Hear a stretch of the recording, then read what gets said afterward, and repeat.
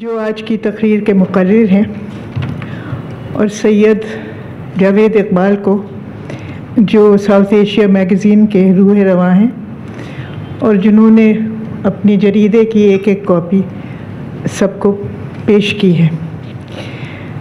तो ये मौका है, this is the launch of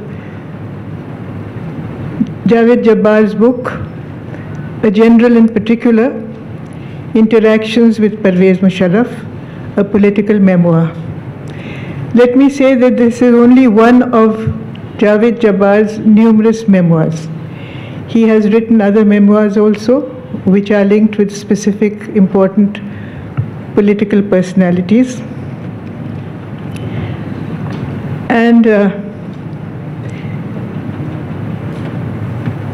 And it is very significant, this particular memoir, because it contains the unreported Musharraf-Clinton dialogue, of which Javed Jabbar Saab made an instinctive note.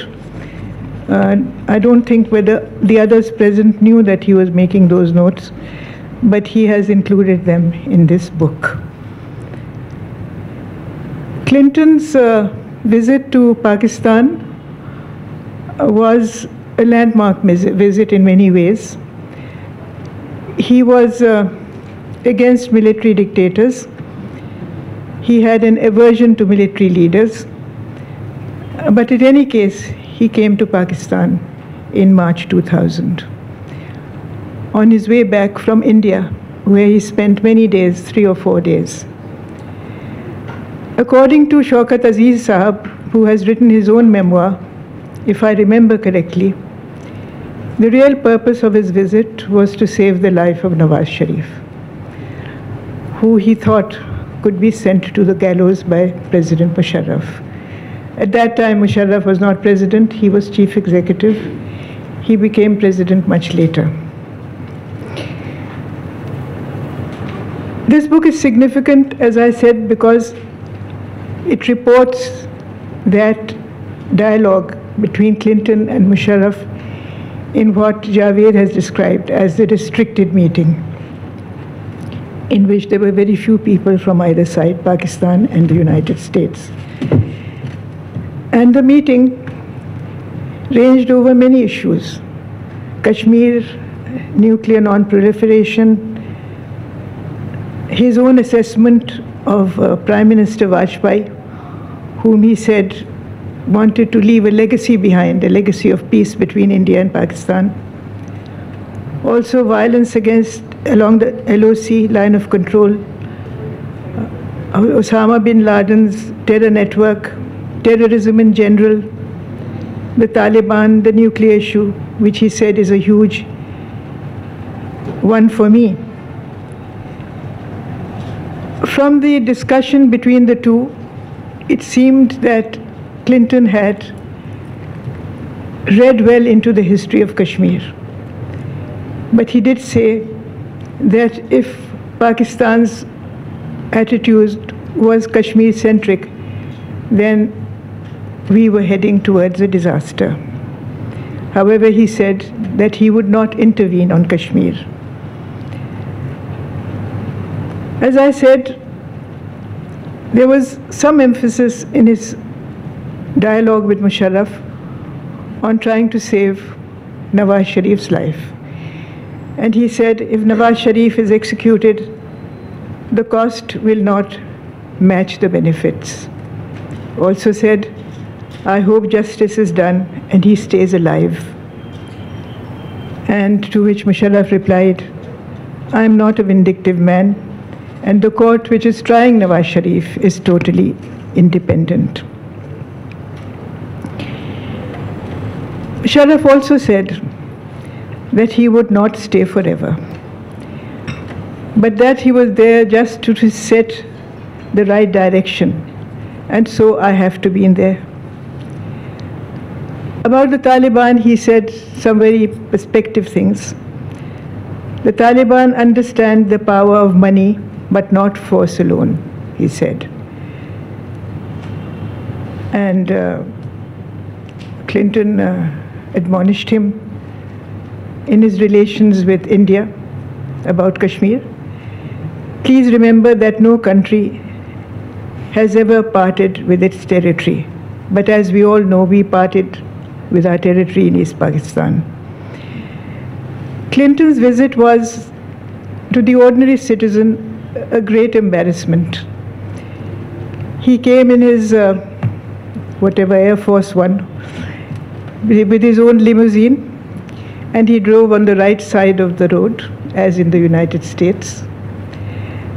And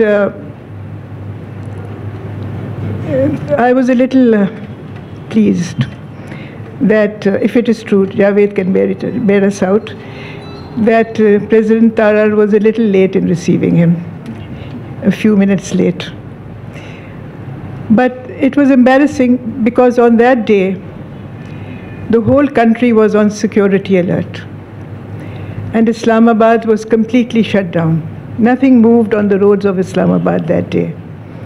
The schools, the colleges, the universities, I won't say the hospitals, but the bazaars, everything was shut down as he rode into the building where he and Musharraf met. It was also embarrassing that he was allowed to come on the national television and lecture to the people of Pakistan on the importance of democracy. I don't think that that would have happened in any other country, but it happened on ours.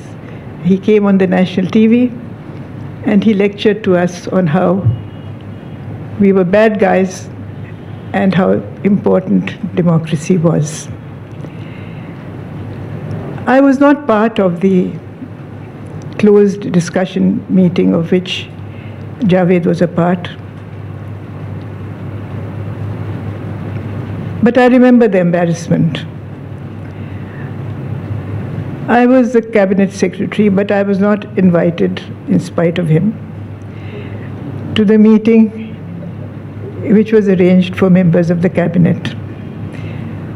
Javed will no doubt tell you in his talk about his own initiatives to open up the media, to establish private TV channels and FM radios, and the role he played in pioneering the Freedom of Information Act. Let me say from memory that Musharraf showed the door to many people whom he appointed to important positions, both in the cabinet and otherwise. He showed them the door. And because I was cabinet secretary, they would ring me up before they departed to say goodbye. And they invariably gave the impression that they had resigned on principle. Although that was not really the case. They were sent home because their services were no longer needed. That is not to say that that is any reference to Javed Jabbar, because I remember the cabinet meeting in which his differences with General Musharraf surfaced openly. And he was very good about it. He said that since this is how you feel, General Musharraf, Mr. Chief Executive, then it means that you need a change. And I think that that was a very honest thing to do. So with these few words, I would hand over to Javed. I would say a few words to introduce him. Although he's so well known, he doesn't really need an introduction. He's an author, a writer, filmmaker. He likes to call himself a public intellectual and filmmaker, and also a philanthropist. He has done a lot of good work in Tharparkar, and most of all, he is a member of our institute. So over to you.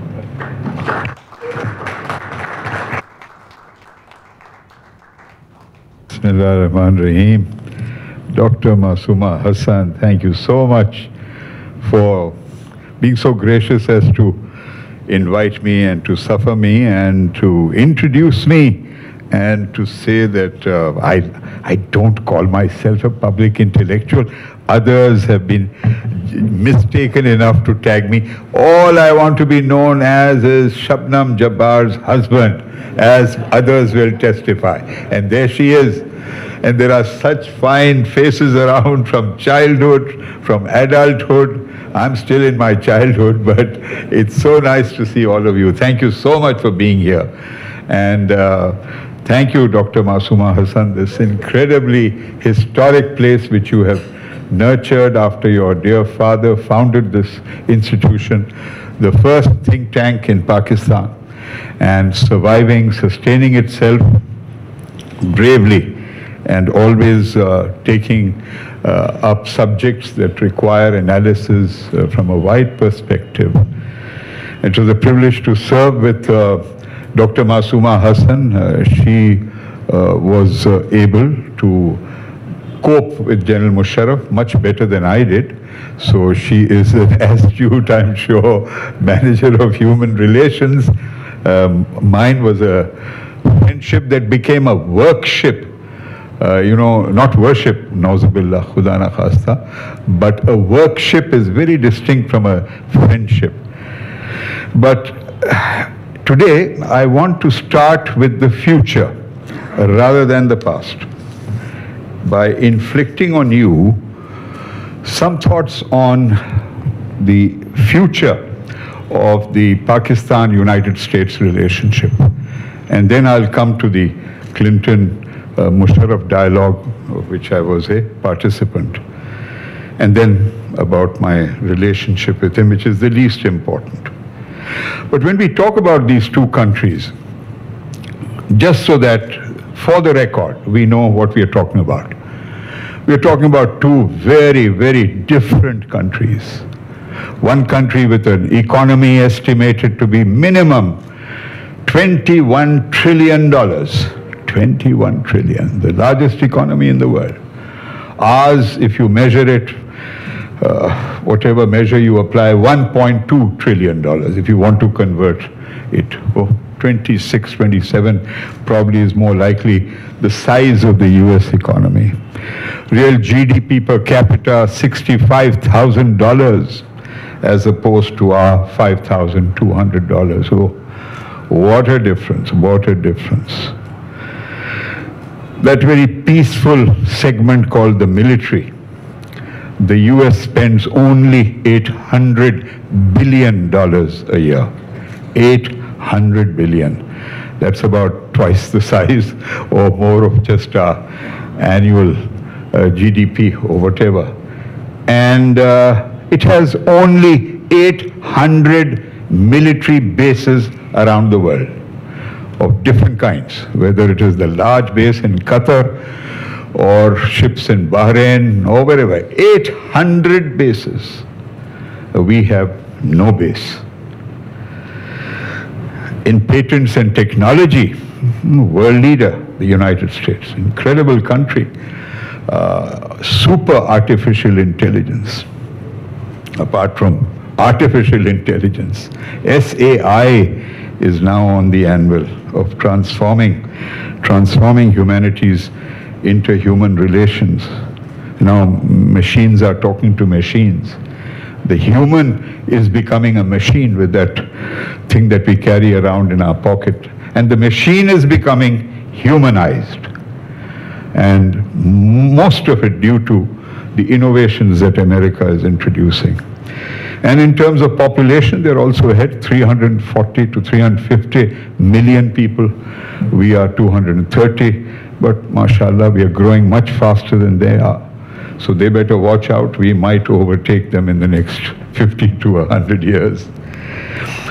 Also in location, we are very different. Here is a country with two oceans bounding it. No hostile immediate neighbor, not Canada, not Mexico.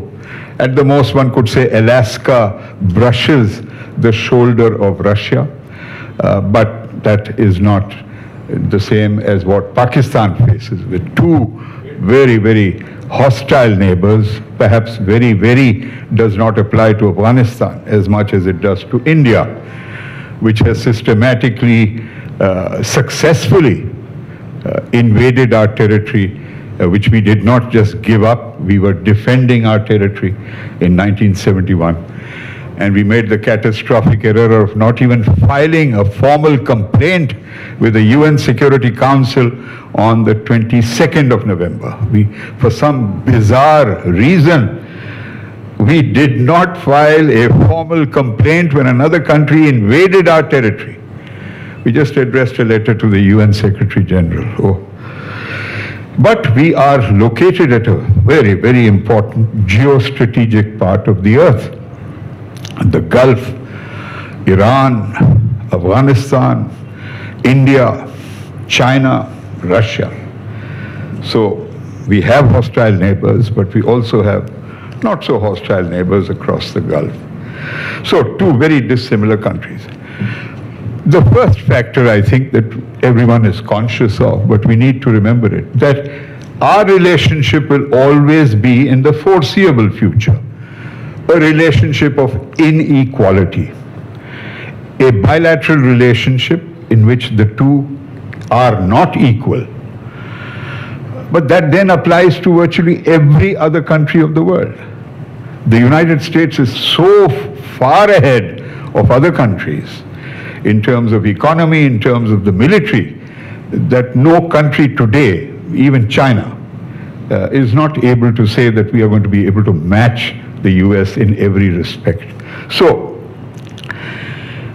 if that is a given, that every other country on the planet will have an unequal relationship with the United States, the challenge for Pakistan becomes, how do we manage that inequality? It is not as if it is a hopeless situation. Other countries, also beset with this inequality, have shown that they can manage inequality in a way that works for them. Take Vietnam, less than 100 million people, but look at the dynamism of its economy.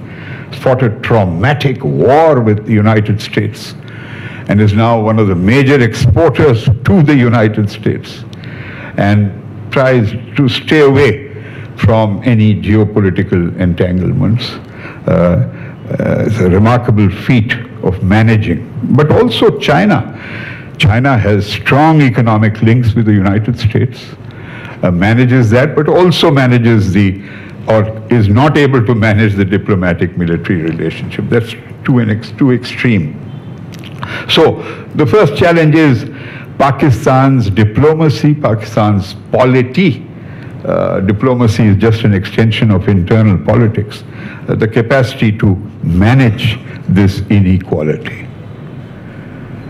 But there are also symmetries. I mean, if there is asymmetry in so many respects, there is, at least in the United Nations General Assembly, we are two equal nation states. Whether that matters or doesn't, because the UN Security Council and the 5 veto members negate the principle of equality on the claim that they actually help stabilize a very volatile world, and which is partly true.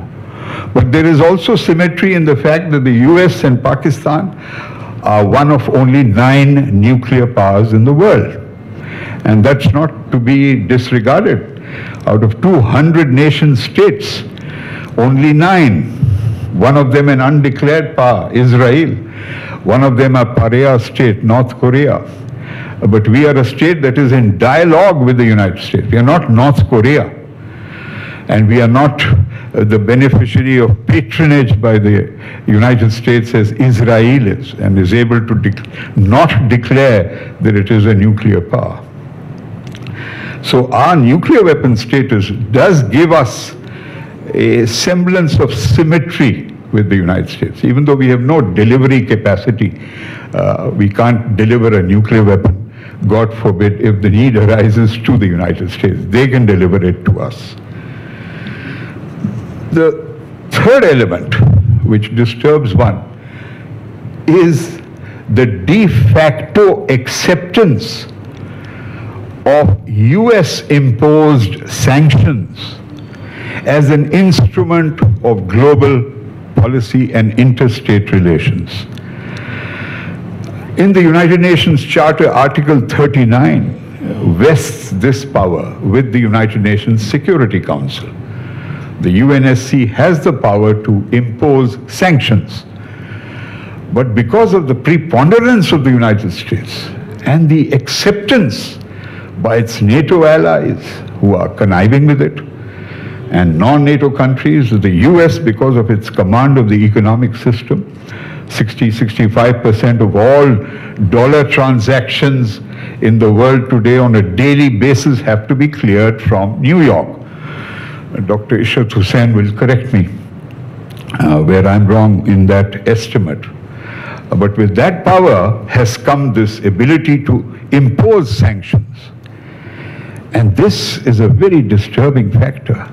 And how is Pakistan going to cope with it? We can't ignore it, because two of our immediate neighbors, Afghanistan and Iran, are today the victims of US sanctions, not UNSC. UNSC sanctions are another matter, but UN sanctions and US sanctions. And US sanctions in the past have been used to starve children of medicines in Iraq, purely because the US wanted to find weapons of mass destruction, which never came about. So this has given the global order a new potency, and it undermines the very system that the US helped create. The US is not entirely a villain. We have to acknowledge that after the Second World War, the construction of the United Nations, for the first time, as a structure within which diverse nations could coexist, is a major contribution. And it reflects its, partly its genuine, perhaps, sincerity in trying to create a stable world. But the use of sanctions and the arbitrariness and the selectivity with which the US acts undermines the very same rules-based order which it keeps talking about. We should respect the rules-based order. But whenever it suits the United States, the rules-based order goes out of the window. At the same time, we are, Pakistan, with all our grievances, are the largest recipients, beneficiaries of the US Fulbright program. Quite remarkable. It is not India, it is not Turkey, it is not Malaysia or Indonesia, Pakistan. Pakistan is the biggest beneficiary of the Fulbright program, which for 30, 40, 50 years, hundreds and thousands of Pakistani scholars have benefited by studying in very, very outstanding universities in the US. So that is an irony. And then, of course, to be fair, the economic aid, physical infrastructure aid, construction of roads, electrification, other physical infrastructure support has really helped Pakistan. Often it has been in the form of grants rather than high interest loans. So that factor we need to preserve. How do we continue to benefit while managing the other sensitivities of the relationship? The fifth factor perhaps will be that it cannot be a bilateral relationship. In theory, two nations can have a bilateral relationship, and even a decoupled relationship. I mean, they don't want India to figure as a factor in the US-Pakistan relationship. And we accept that. But actually, there cannot be a purist bilateral relationship, because the US relationship with India will have a direct bearing on Pakistan's relationship with the United States. The US relationship with Afghanistan will have a direct impact on Pakistan. And even the US relationship with Iran, even though Iran has not figured as much as Afghanistan and India have, that also will impact us, if not now, in the future. And it already impacts us. the non-construction of the Pakistan section of the gas pipeline, which we were supposed to build years ago, has not been done because of the fear of US sanctions. And we are now facing the prospect of an $18 billion fine that Pakistan may have to pay to Iran for non-fulfillment of the agreement. So there is no such thing as a purest bilateral relationship with the United States. It's a quadrilateral, at least. And I haven't even begun to mention China. The US-China relationship will have a direct impact on Pakistan's relationship with the United States. As best as we can manage, and so far we managed it very well. And I'm proud of Pakistan's diplomatic record, that from the inception we have shown an exceptional capability to manage very difficult relationships. We underestimate that. We tend to think of us as, you know, oh, Uncle Sam dictates everything in Pakistan. No, not so. In the late 50s, early 60s, when communist China was besieged, it was Pakistan that had the courage to reach out, to make Beijing part of international travel facilities by asking PIA to open a flight. While we were at the same time members of an anti-communist coalition known as CENTO and SEATO, and we were managing both. And later, I mean, the tribute paid to Pakistan, yes, it was a single episode, but it showed decades or years. It was conditional. They did look the other way when we were helping them in Afghanistan. Reagan consciously decided to look the other way and let us get on with our plans. But soon after Reagan, the sanctions returned, and George H.W. Bush brought it back, whether it's Symington or Pressler Amendment or what have you.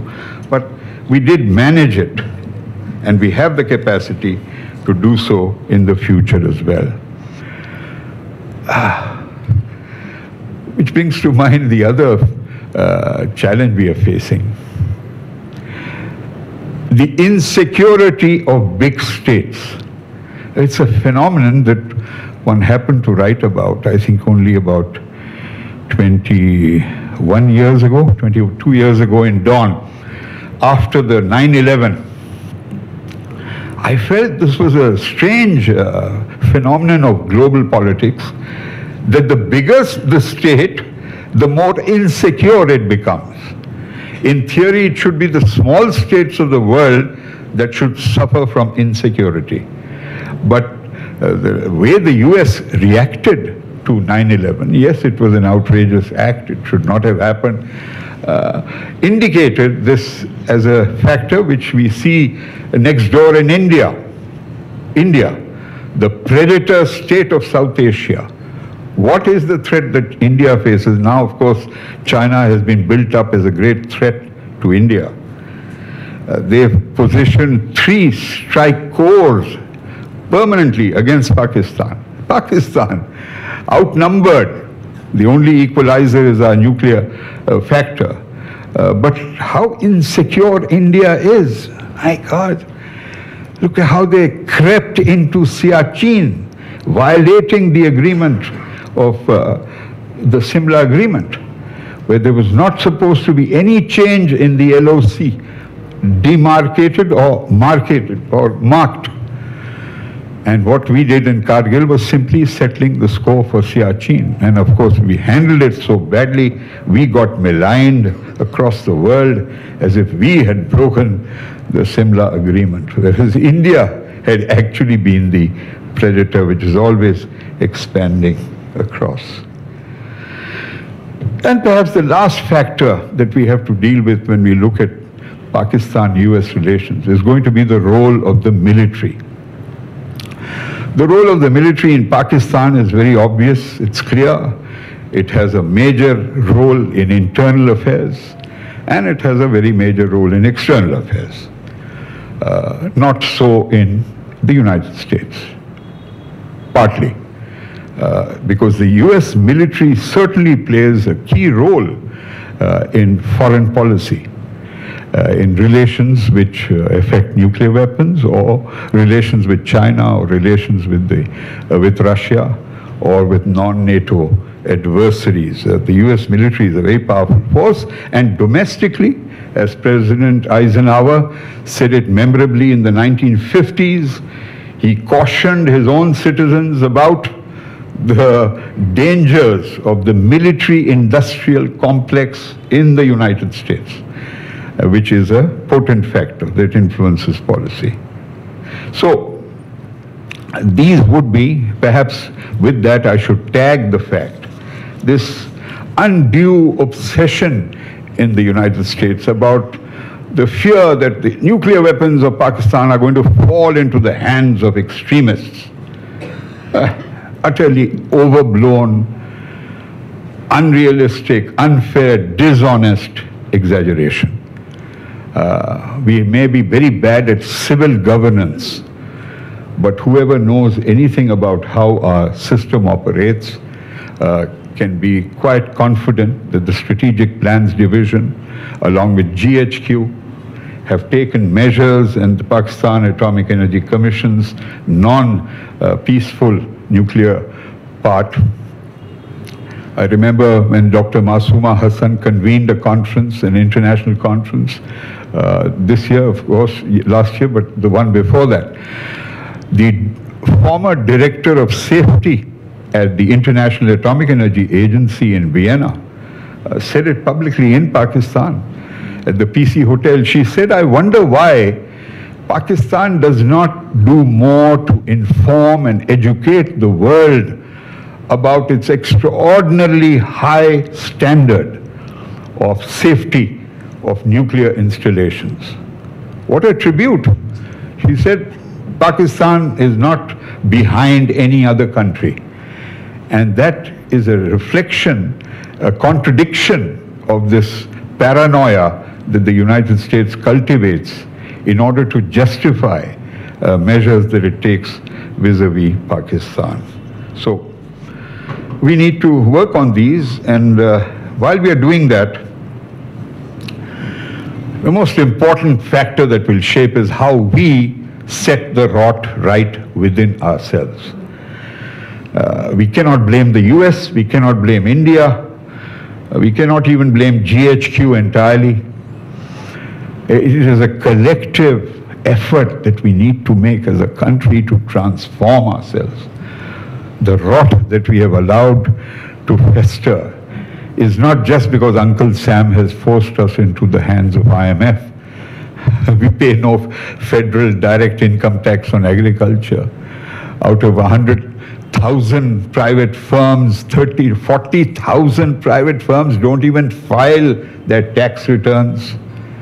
Highly educated doctors and lawyers in Karachi don't receive checks. They want hard cash. Here we are cheating ourselves and saying the IMF. We have all the wealth right here in our country, which can easily take care of our needs. So the rot has to be set right by us, not by the US. And by doing it, we should stop supplicating ourselves before the United States. 3 weeks ago, I was in a private gathering at the home of someone who shall remain unnamed, a meeting with the US ambassador, supposed to be off the record. So this will probably have to be off the record, not, oh boy, it's being recorded. I don't mind saying it. What horrified me is the way the host welcomed the US ambassador, and how that was followed by the head of an economic forum of Pakistan, who also addressed the US ambassador as if the US ambassador was the Chief Justice of Pakistan. Heart-rending appeals to bring order into the chaos created by the political parties, by the civil-military divide, by the diving rupee. My God, I couldn't take it. I'm supposed to be well-versed in diplomacy. I've had the honor of representing Pakistan in diplomatic capacities at the UN. So I had to butt in and I said, sorry, I've come here to listen to the US ambassador tell us about the imminent destabilization of the United States. We know what's rotten with Pakistan. Why are you asking the US ambassador to tell us what to do? We know what has to be done. We should learn from him. How is he going to manage a Republican House and a Democratic Senate? How is US policy going to become coherent? How are you attacking the abortion issue? How are you attacking this issue? So this demeaning ourselves and losing self-respect and self-confidence is one of the worst things that we can do to ourselves when we are dealing with the United States. We are nowhere near as powerful as the US. No, we are not. But we are human beings and we are very capable. We've got tremendous potential in this country. So I hope that happens, and I'm not saying this only to show what a shameless patriot I am, but only to suggest that there is so much good within Pakistan. I'll move now to the Clinton-Musharraf dialogue. Before he came, when Musharraf consulted about 5 people, I was the odd man out, the joker in the pack, because I was the only one who opposed his visit because of the outrageous conditions that had been conveyed by the US ambassador, William Milam. No photographs, 8 hours, address the nation. I said, what is this? I mean, this is so insulting. So I've written it in the book. But I knew I was going to be overruled, and I'm glad I was overruled. But at least I put my impractical views on the record. Remember that 5 days before he arrives, there takes place that false flag operation, typical raw operation. Chittingarh, Anantnag district, Indian occupied Kashmir. Some characters turn up dressed in uniforms and massacre 35 Sikhs, meant to subvert Clinton's visit to Pakistan. Thank God Clinton knew better and he didn't change his schedule. But that only reinforced the fact that Clinton took Pakistan and meeting Musharraf much more seriously than perhaps even Musharraf did. Because sadly, when I read the book written by Clinton, his own autobiography, which is called My Life, published 4 years after this dialogue, Clinton devotes appropriate references to his meeting with Musharraf. And what does my dear General Musharraf do? His autobiography comes 2 years later, 2006, in the Line of Fire. And there are barely 2 references to Bill Clinton. There is no reference whatsoever to this first meeting with the US president, which was a historic meeting. He was at that time not even elected. He was a military ruler. But there's not a single word in the Line of Fire about that meeting.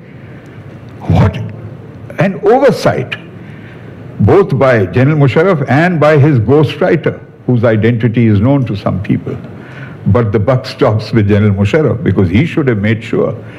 In contrast, Bill Clinton says this, and I want to share this with you because,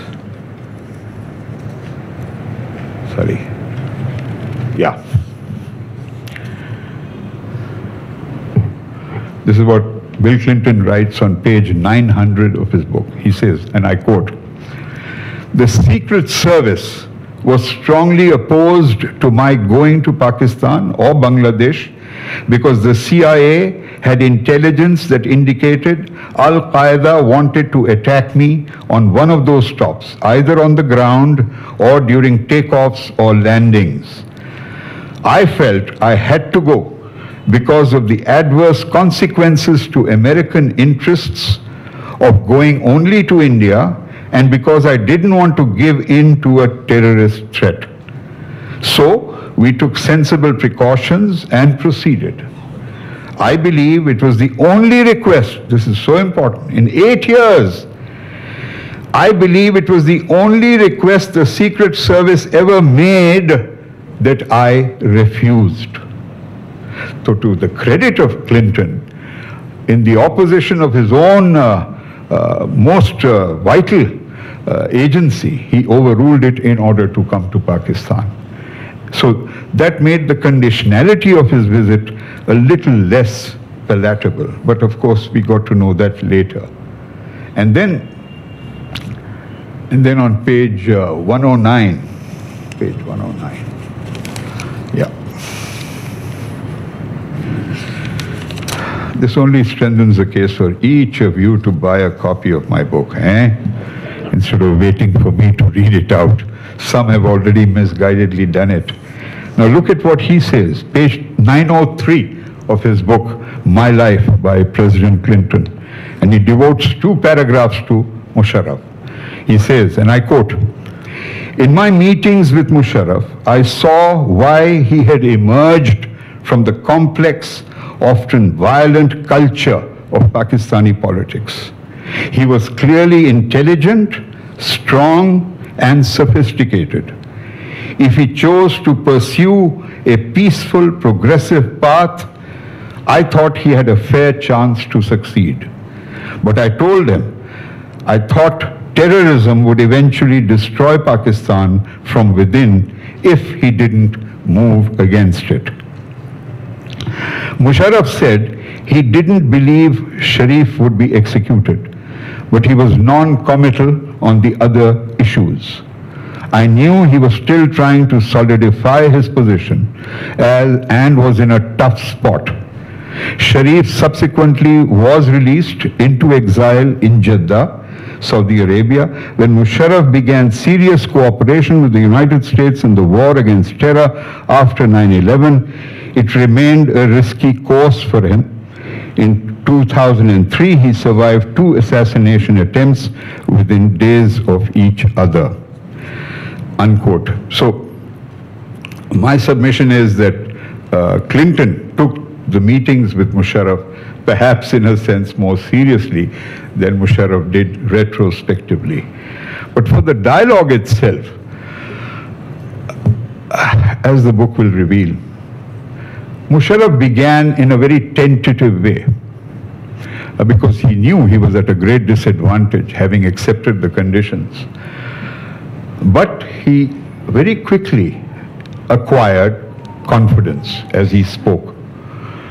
And he remained very candid. And Clinton was also very stiff in the initial part. But lo and behold, within 15 minutes of the process, Clinton actually started to relax and smile. And the meeting proceeded towards cordiality rather than tension.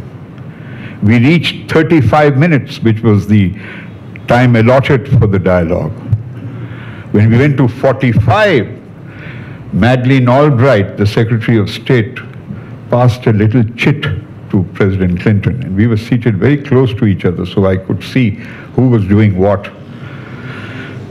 So Clinton looked at it and carried on.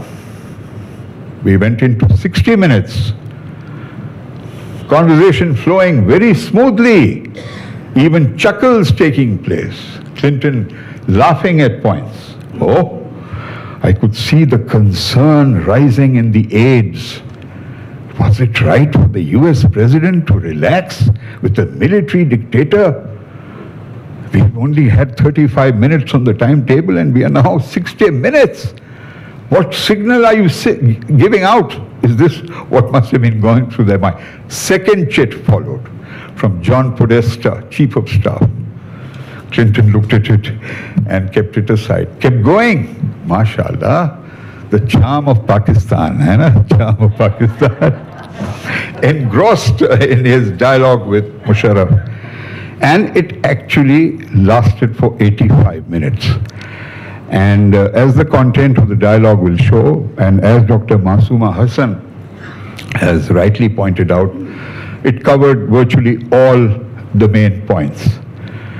And there was a sense of goodwill coming through from Clinton, which was comforting to know, considering the arrogance which also marked the visit. And even in the, after that 85 minutes, the two leaders wanted an exclusive one-on-one dialogue. And on that, obviously, I did not ever ask Musharraf what went on. But I suspect, and I've listed 8 points there, that he must have conveyed to him in person, obviously, the need to avoid the death sentence or execution of Nawaz Sharif. And he must have kept in mind the fact that not too long ago, US President Carter had appealed to General Ziaul Haq not to execute Zedeh Bhutto. And that general had ignored a US president, had ignored virtually all other leaders who had appealed for Zedeh Bhutto's life. So it's perfectly understandable Clinton wanting assurance from Musharraf, which I am positive he gave in that one-on-one basis, because Musharraf, from what we know of him, and there are gentlemen here, Sayyid Javed Jabbar, Dr. Ishrat Hussain, who Javed was also a friend of his. Dr. Ishrat and I worked in the same cabinet as Dr. Masuma did. Musharraf did not ever have the temperament of being a cold-blooded, callous kind of killer. He was not built that way. His psyche was not of that kind. So you will find the dialogue as one example of what happened. I'll just now conclude with some reflections on the workship with Musharraf, which began well enough as he asked me to be advisor to him with the status of a federal minister. For some reason, he didn't want me to become a minister right away, be an advisor. And we got along very well initially. There was the hijacking of the Indian aircraft to Kandahar in the last week of December, which created a whole crisis, how to manage it, because Pakistan was directly accused of having a hand in it. And Masood Azhar was released and sent into Pakistan. That further consolidated the conviction that Pakistan or Pakistan's secret agencies had a hand in that hijacking. But we came through, and then was the episode with the judiciary in January when, to their credit, 7 judges of the Supreme Court did not agree to take a second oath specified by General Musharraf. And he survived that as well. And proceeded to announce several very, very constructive, positive reforms. Virtually all of them have endured today, till today. No elected civil government before him had ever thought of those reforms. And the credit should go to him, because ultimately he promulgated the ordinances. I may have suggested the introduction of independent media, but it is his decision to use his prerogative as chief executive to actually pass the law. So let me just list some. It was General Musharraf who reduced the voting age from 21 to 18 years, which was a major step. It enfranchised millions of young women and men for the first time in Pakistan's history. Second, he brought back the joint electorate. And in a way, non-Muslims have 2 votes. Non-Muslims can now contest on general seats and vote for general seats. As a result, in 2018, 3 non-Muslim Hindu candidates defeated 3 Muslim candidates in Jamshoro, Mirpur Khas and Tharparkar. And only in Tharparkar 48% population is Hindu, but Jamshoro, Mirpur Khas do not have Hindu majorities, and yet Muslims voted for Hindu candidates. And at the same time, non-Muslims can vote for their own representatives on reserved seats. So this is a remarkable feature of Pakistan's electoral system, introduced during Musharraf's time. Third, he actually strengthened the Election Commission of Pakistan. I was with him on that visit. When the Election Commission said we can't shift 1 rupee from this head to another head until the Ministry of Finance approves this reallocation, he immediately on the spot ordered that the Ministry of Finance will have nothing to do with what the Election Commission of Pakistan does with its own budget. A major step. Fourth, juvenile justice. For the first time, the age of a child was defined comprehensively as being 18 years. Otherwise, it was 15 somewhere, 16 somewhere. And conditions made it mandatory not to allow child prisoners to be kept with adult criminal prisoners. Fifth, an entirely new local government system, actually empowering the Nazim with equivalent powers historically to that of a deputy commissioner, where that had never happened before. Elected official being able to decide on the spot issues related to health, education, administration, what have you. Sixth, increased reserved seats for women. 33% in all local government tiers. My God, a revolutionary change. 33% meant that in the local bodies polls of 2000 and 2002, held in stages, about 40,000 women were elected to union councils, tehsil councils and district councils for the first time in Pakistan's history. Ironically, during Shaukat's time, dear Prime Shaukat Aziz's time, there was some tinkering done and those seats were reduced on very weird pretexts. And the others are not interested, governments that have come after that. We already know about the introduction of private independent electronic media. The creation of the National Academy of Performing Arts in Karachi and other cultural institutions, empowering them, giving them federal funding support. Alas, except for those 5 weeks where he made the catastrophic mistake of imposing an emergency, media in Pakistan enjoyed unprecedented freedom to criticize him, to criticize the government. No restrictions on electronic media and in print media. It was only in those 5 weeks from November to December that this restriction was placed and it was finally pulled back. In the 2002 general elections, no attempt to rig the polls. He was a military ruler who could have rigged it. What were the results? The highest votes secured in the October 2002 polls were by the opposition, Pakistan People's Party, and third. And finally, to make Zafrullah Jamali his hand-picked man as Prime Minister, the military ruler could only manage a 1-vote majority. 1 vote!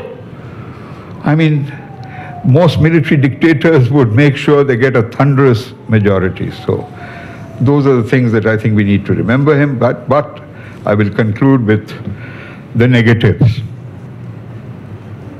The inception of missing persons and enforced disappearances as part of the war on terror, especially including Balochistan, but not exclusively Balochistan. Virtually unhindered cooperation with the US in the war on terror.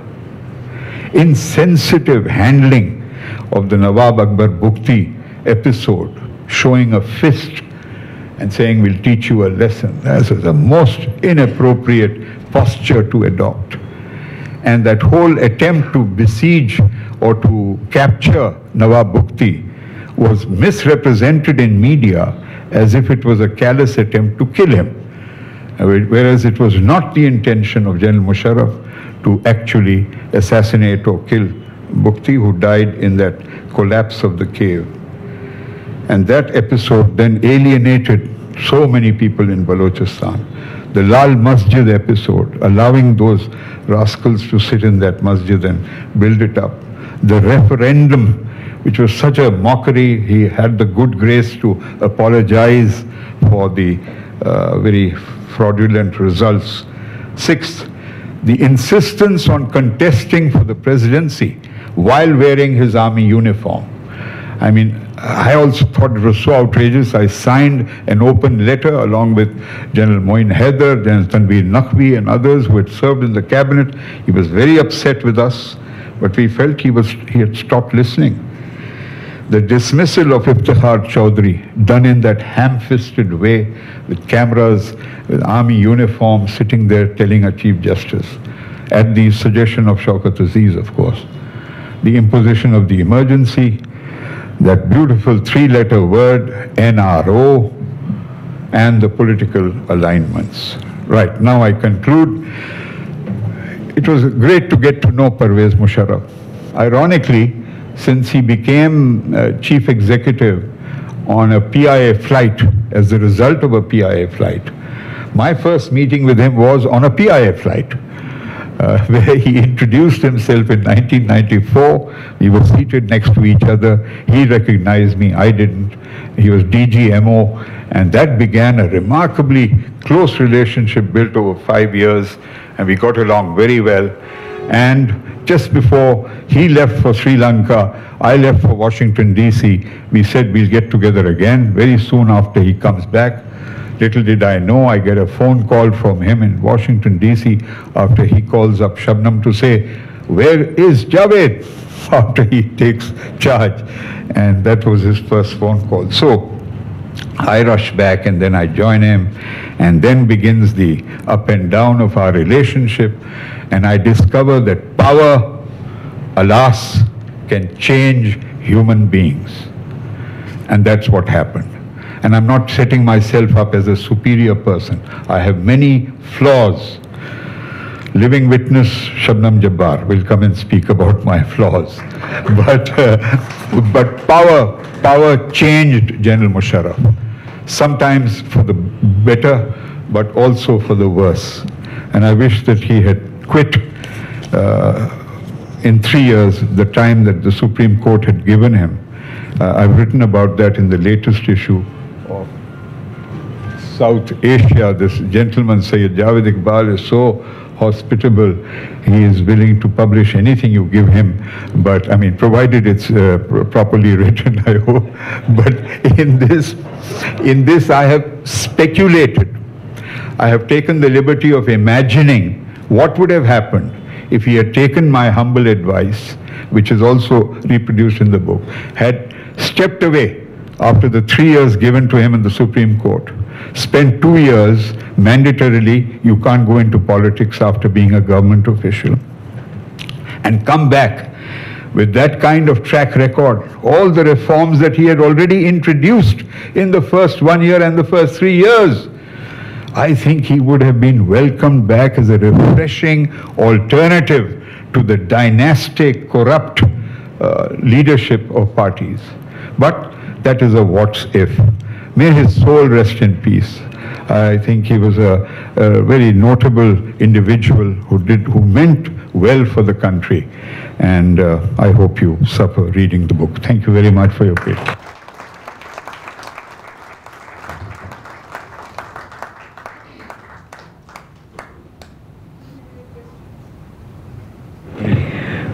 Well, before I invite questions, I want to make a clarification.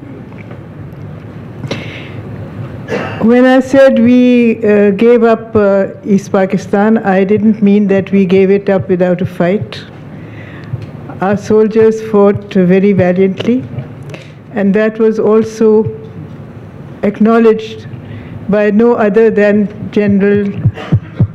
later Field Marshal Sam Mannix-Shaw, who was the victor against us on behalf of India.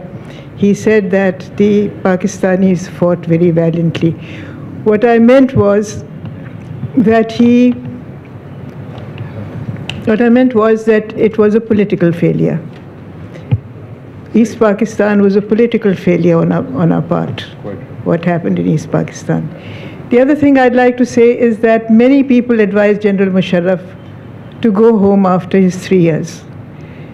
Javed must have done it surely, as he said he did, but many other people did. Even from within his own constituency, there were people who told him that, all right, the time is up and you should go. He had asked for 5 years from the Supreme Court, and the Supreme Court, validated every martial law in the country. So they willingly gave him 3 years, provided he did not change the structure of the system, of the political system. Any questions? जी आप फरमाइए, उनको दीजिए। अस्सलाम वालेकुम। जावेद, आपसे ये पूछना चाह रही हूँ, why do you think Bill Clinton continued beyond 35 minutes? What was the reason that he went on to 8 to 5? What made him do that? Thank you, Sahiba. I think two things. Number one, Pakistan as a country and the complexity of our issues, he clearly felt were not covered in the 35 minutes that were originally allotted to him. Second, perhaps equally important, was the manner of General Musharraf in how he engaged with Clinton.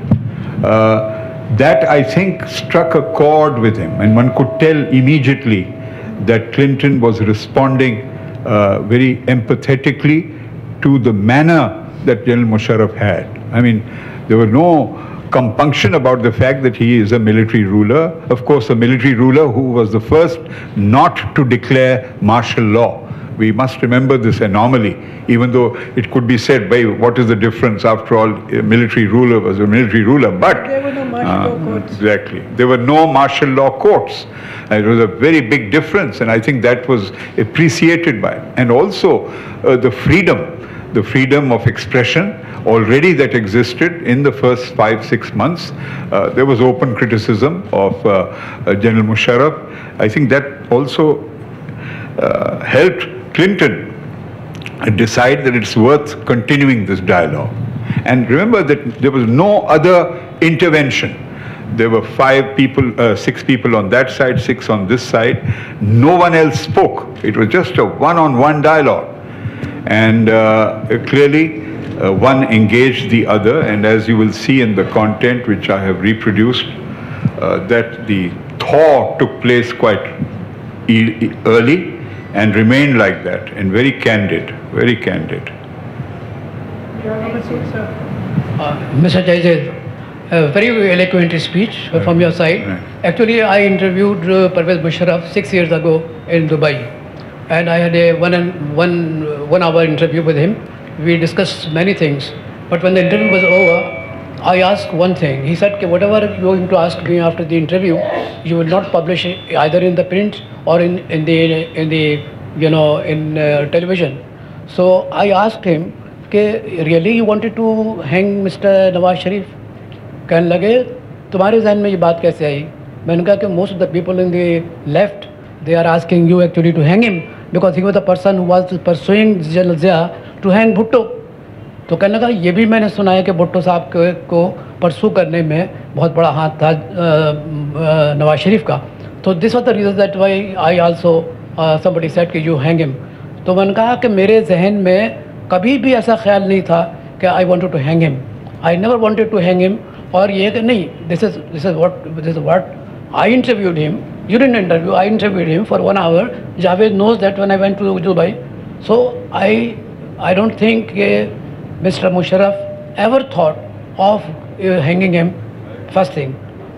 Second question is, you were speaking about the United States elections, and you are a very intelligent person, but you didn't say the future. What is the future of Pakistan and United States relations?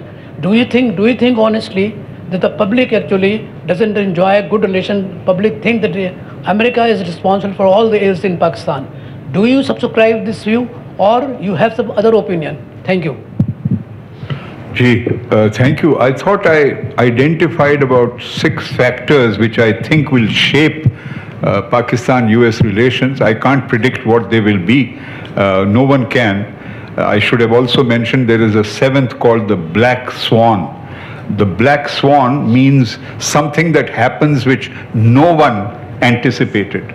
9/11 is a black swan, and there have been black swans in history.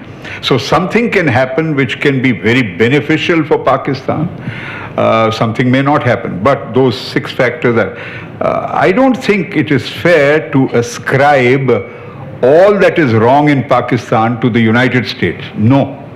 Only part of the problem could be ascribed to our dependence on the United States. I don't think we should pass the buck to the US. We must ourselves take responsibility for what we are. We went to them within days, weeks of becoming an independent state. And we asked for aid, very large amount of aid at that time, 1947. We didn't get what we wanted, but that was an indicator of our dependence syndrome, perhaps understandable, because we came into independence with such enormous disadvantages deliberately inflicted on us. We thought the US would help us. They helped us, but only marginally. No, so short answer, no, the US is not responsible.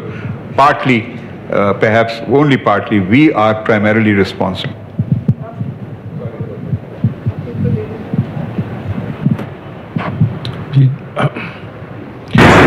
Thank you for very riveting set of remarks. I have 2 questions. One is, when General Musharraf called you up to ask you to become part of his cabinet, did you have any compunction at all about serving under a military dictator?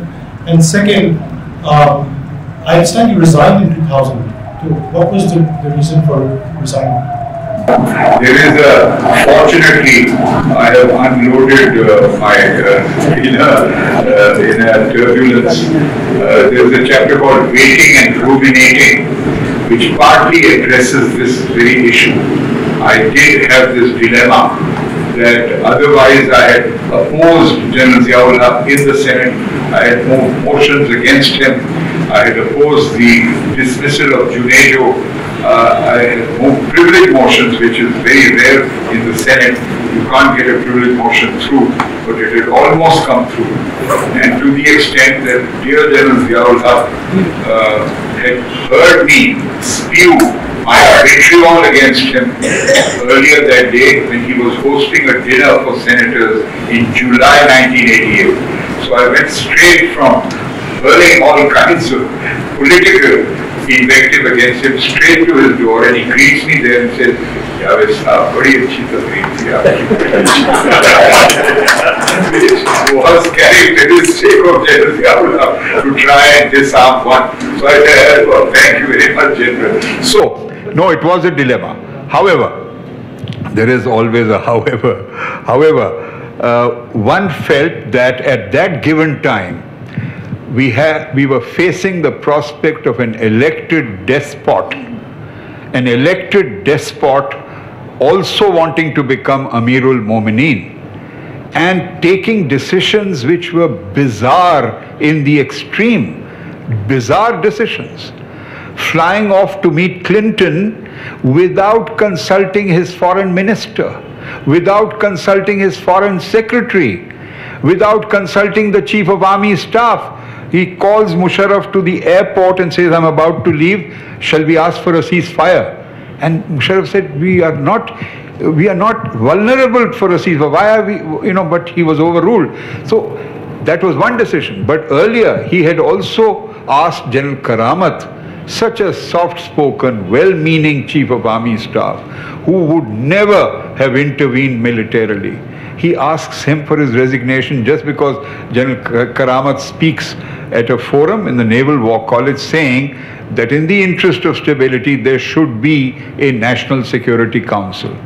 So an elected despot can be as dangerous for a country as an unelected military ruler. And finally, I suppose it was selfishness on my part, the lure of becoming a federal minister for a third time and scoring a hat trick and having it on my resume and showing off to school friends like Zafar Ahmad Khan, preening oneself and looking at oneself in the mirror and saying, "Wah, bete tum bhi ban gaye dobara." So there was, I'm sure, this terrible thing called the ego in it, but also I was motivated by the possibility that with that kind of authority that he had, we could implement reforms that would not have been possible. Because again, and this is not said from the self point of view, 3 years earlier in the caretaker government, one had presented the law for independent electronic media, which had been promulgated as an ordinance by the caretaker government of which I was a part. We expected that the elected government of Nawaz Sharif, which followed, would convert it into an act of parliament in 4 months. But Mr. Nawaz Sharif was not interested in independent private media. He allowed that ordinance to lapse so that the monopoly of PTV and PBC could continue. So in 1999, when General Musharraf, I knew that he would immediately pass that ordinance because we had discussed it earlier that shouldn't we have media? He said, yes, we should have media. And secondly, why I resigned because 2 reasons. One, I had been constantly telling him, please finalize your exit strategy, on which I had given him a paper in May 2000, laying out a time frame and how to go about it. And to my consternation, he did not want to discuss it. Neither did the 3 generals surrounding him want to discuss that, except to his infinite credit, Lieutenant General Ghulam Ahmad, his chief of staff, who tragically and somewhat mysteriously died in a car crash in July 2001. If General Ghulam Ahmad had lived on, I am confident that many of the decisions that General Musharraf took, negative decisions, would not have happened. Because Ghulam Ahmad was a remarkable, a very balanced individual. But I resigned because of that. And number 2, I heard from some source that Mausoof was wanting me to move to some other ministry because he thought information ministry we are not getting enough of a good image. A military government not getting a good image with a free press, what more could you want? He had a very good image. You can't prevent the press from writing some criticism. So I said, if you haven't understood this, no point in staying on.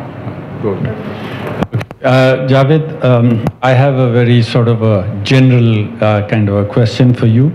Both you and I are a little older, I guess, than Pakistan, so we've seen it all. So just a tad, huh? But obviously you've seen it much closer in many ways from your talk and experiences. So the question is, if you had to look back over these 75 years or whatever, where would you place Musharraf? Where do you think history is going to write him? Your judgment amongst the leaders that we've had, where do you see him? Top tier, middle tier, bottom tier? कोई एक judgment there, because pro con आपने बहुत दे दिए, but I want to get the bottom line. That's quite a in-swinger, very dangerous in-swinger. How to rate him?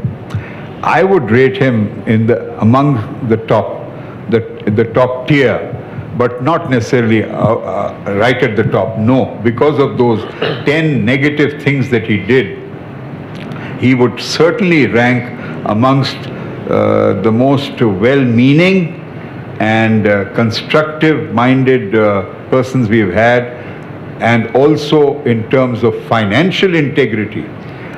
He may have benefited from the traditional benefits that generals get, allotment of plots and so on.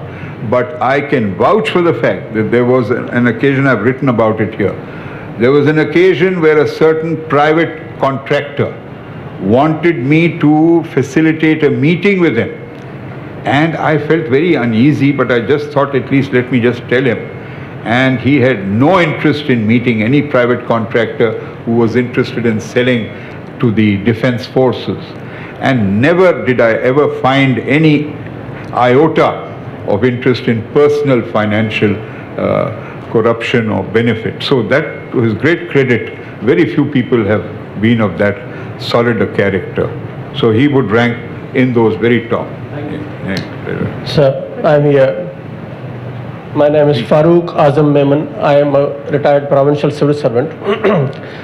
I would like to point out two things which you tried to defend General Musharraf on those.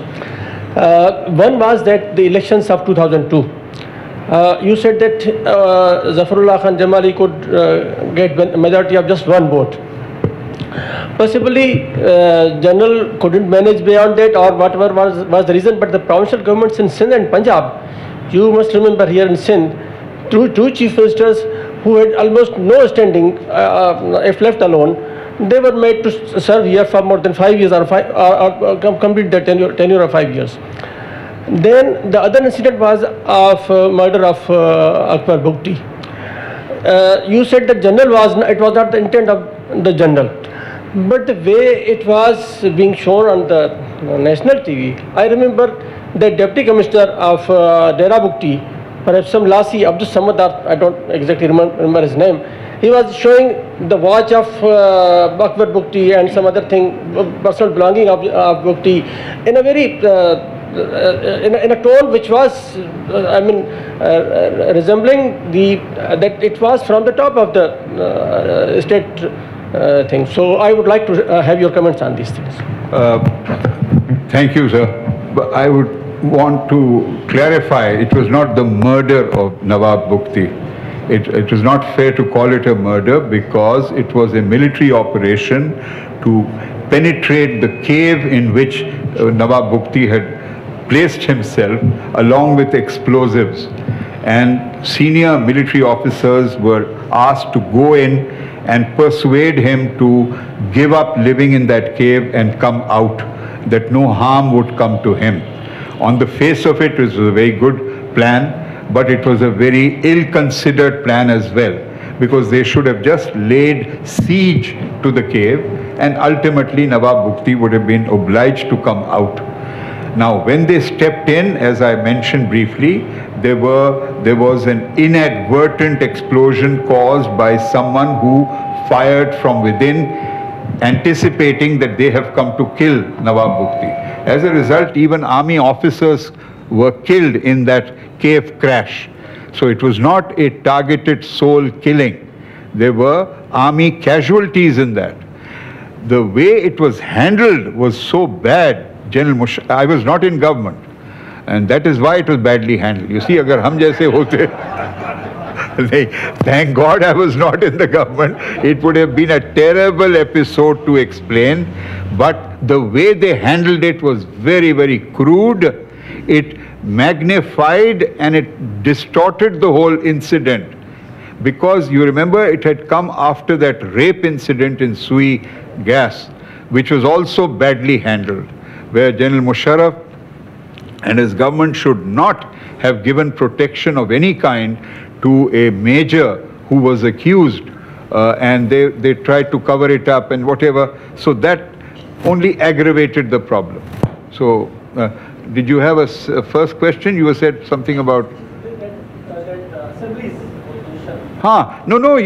certainly there was some manipulation in Sindh to ensure that Arbab Rahim became chief minister. Yes, I agree, there was, but not at the poll counting, at the poll casting stage there was no. There was pre-rigging and there was post-rigging. Even in the National Assembly, 18 PPP MNAs led by Makhdoom Faisal Saleh Hayat, they crossed over. But incidentally, it is little known that the initiative came from them. This was the surprising thing. They approached the DG Rangers in Lahore to create a channel of communication with Musharraf and GHQ. But anyway, that's part. Thank you. With reference to Nawab Bukti, I have something to add here. Nawab Saab was a good friend of mine, and I remember when Pervez Musharraf took over, 3 months down the road, or about 4 months, I was there in Dera Bukti. So I asked his opinion, and these are Akbar Bukti's words, बहुत माकूल इंसान लगते हैं. मैंने कहा, I'm surprised. I'm rather amused. He's a military dictator, and you usually don't have a soft corner for them. बोलते मेरा तो उन्होंने कुछ नहीं बिगाड़ा है. मेरा नाम से कोई गिला है ना कोई शिकायत है. देखते हैं वक्त के साथ. And so, if you remember the first roundtable conference General Pervez Musharraf organized, he was invited, like many other political leaders. Now, I heard this from Akbar Bukti and then his family also much later. Keen to attend that roundtable conference. So he goes to, now Dera Bukti is about 45 minutes to an hour drive from Sui, where he has got a guest house. So he went to his guest house early in the morning, and then he'll spend the day, and by noon time, the flight time, he'll just, and one can see the airstrip right from Dera Bukti, not Dera Bukti, sorry, the Sui guest house. So he was resting there, and he was told by his nephew, Heather, that the flight takes off at 12, aap aaram kijiye. Now, something very interesting, he was told around 10:30 that wo kuch technical kharabi hai tayyare mein. It was a specially chartered flight for Nawab Saab. So उसमें पुर्जा है, सही हो जाएगा, we'll an hour late. He said, fine, I have no issue, I'll rest. तो तकरीबन 12 बजे बताया गया कि अब मजीद खराबी है, and it may take more than a day. तो कराची से पुर्जा आएगा. I said, no problem. Then he was told कि आप मेरे में आराम कर लें, चले जाएं. तो उन्होंने कहा मैं वापस डेरा बुकटी जा रहा हूँ. Nawab Saab goes into his 4x4, and as he's leaving for Dera Bukti, he gets a call from his nephew, Heather, on Thuraya. वहाँ तो Thuraya ही काम करता है, satellite phone. Nawab Saab, the plane just took off. That was not too exciting for Nawab Saab. अच्छा, Nawab Saab ने बड़ी interesting बात हुई. Musharraf Saab, I'll tell you later, as we found out through mutual friends between Pervez Musharraf and myself, he had no clue what was happening. Probably there were members within the establishment close to Pervez Musharraf who were orchestrating some kind of a plan that the two should not meet.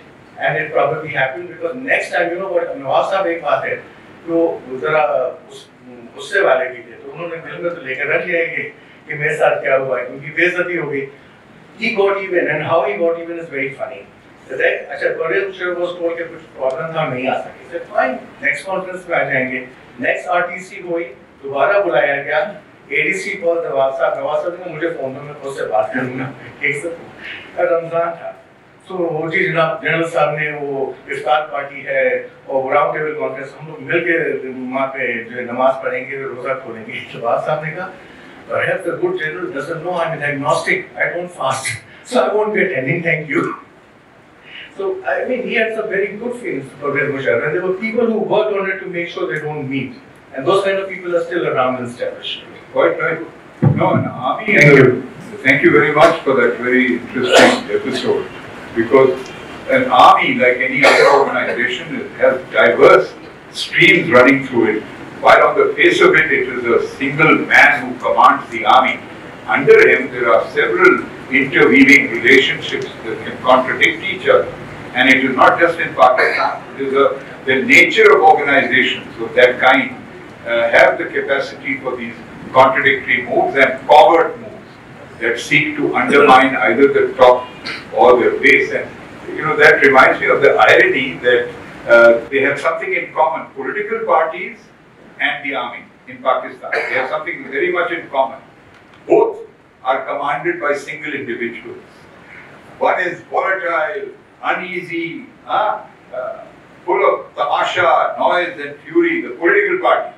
But all it takes is one guy and one family to control it.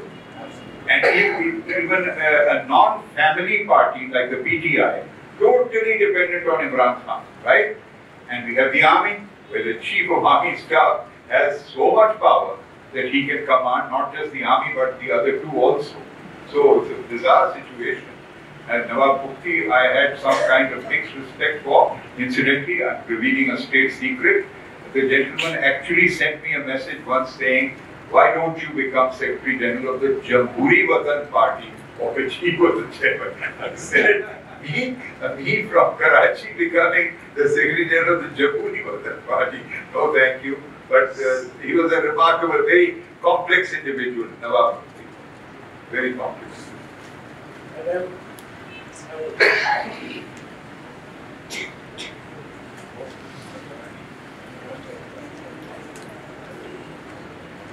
Thank you very much. I heard in very keenly whatever you said about the good points and the bad points, and we happen, both of us. I hope you don't narrate that we live in the same lane. What I was really thinking about is that you mentioned some very good points. Mr. Musharraf and I got along very well, and I have the greatest respect for him. I cried a lot when he died, but that's another factor. He was one of the very genuine persons that I've come across in my service. Having said that, you said something as a good point about introducing the local government system. I have nothing against the local government system. But in the same little act, he abolished the district magistrate and the sub-divisional magistrate. Now, because I am privy to that meeting where this was being decided, and we were called in a meeting. I happened to be Secretary Local Government at that time, and we were just told this is the thing they were, and we need to just introduce this. And this was Mr. Naqvi, and I told him, sir, you can't do that. And he said, why can't I do that? I said, very simple. You just cannot take something from here and just keep it here and that. Just assume that it will work. It cannot. When you are going to transfer 13 subjects of the provincial government at the grassroots level, which includes health and education and excise and taxation, what do you think would happen? Why don't you do a pilot project? Do a pilot project. Kehta, you are opposing us? I said, not really, but I am just suggesting. And that was Mr. Naqvi. And by the time I got back, I was transferred. But that's another thing. So don't you think that this institution of the district magistrate and this SDM has done away with the little justice system that prevails at the grassroots level? It's very important to understand. The gap is so much. Now where do you go for your small little things? You have to go to the city courts all the time. And then what do you do at the city courts? You keep on paying the advocates. You keep on paying the peshkars. What actually is happening? I mean, he did do away with that institution, fair enough. Just because Mr. Naqvi's land had been sold because he wanted to sell it. I mean, that's a fact of life. He wanted to sell it.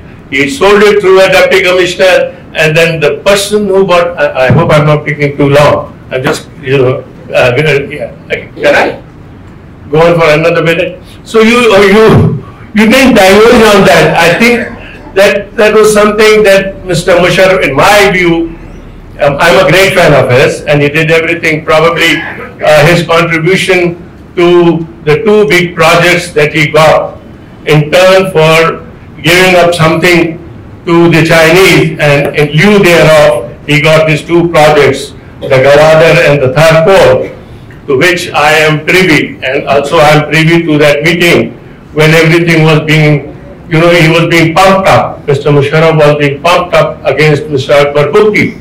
I was in that meeting as a federal secretary. So I know about that, but we don't want to go into that detail. Okay, Aslam. Fine. You're right. There was no public consultation in General Naqvi's program of local. There was no public consultation, and that is the sad part of most scenes, that you just don't talk to the people. You just draw them up and उनके ऊपर थोप देते। जवाब दीजिए। No, thank you, Aslam Sanjani Saab. You are a very respected civil service officer, but as Masuma Sahiba has rightly said, there is this tendency not to consult. To be fair to the government as a whole, and not because I am connected with it. Before we approved in cabinet the law to introduce independent media, I personally visited all the provincial capitals and convened meetings of all stakeholders, editors, journalists, etc., to get their views on the new law. But that was probably an exception. Others should have done it. And in this case, I agree, the district magistracy was a very vital component which should not have been done away with. I agree with you. Thank you, sir. I am now going to wind up, please, if you don't mind. I'm going to wind up because we've covered a lot of time. And I want to thank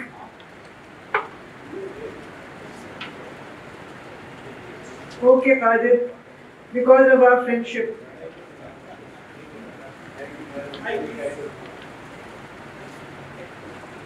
Minister Saab, I still call you a minister, but because you continue to be respected in that manner, always. May Allah bless you, give you good health and further opportunities to serve our country. Sir, मैं ये पूछना चाहता हूँ कि what were the differences between you and General Musharraf? आप तारीफ से बहुत की है, लेकिन आपने कोई खराबी इतनी बात नहीं की. क्या चक्कर किया था? You resigned. There must be something which really bothered you a lot.